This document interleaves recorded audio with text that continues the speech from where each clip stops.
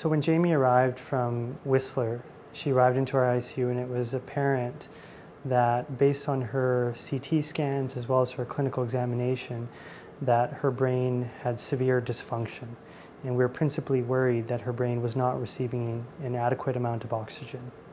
Hence, we discussed the case with the neurosurgeons on that night, and we decided to undertake this type of technology to help optimize the oxygen delivery to her brain and to give it the best chance to recover.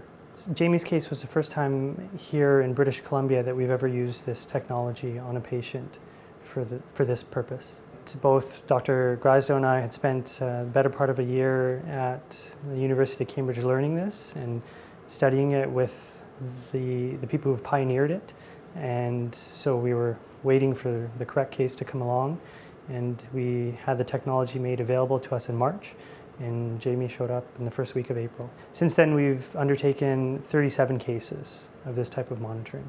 What this pressure allows us to do is precisely measure the oxygen delivery and the pressure needed for each individual patient. So it really is personalized medicine. Not everybody's the same. Some people need a higher blood pressure, some people need a lower blood pressure. And this technology really allows us to give the right blood pressure for each individual patient. We've looked at our experience over the past year, and we compared that to the experience that we had before we implemented this technology.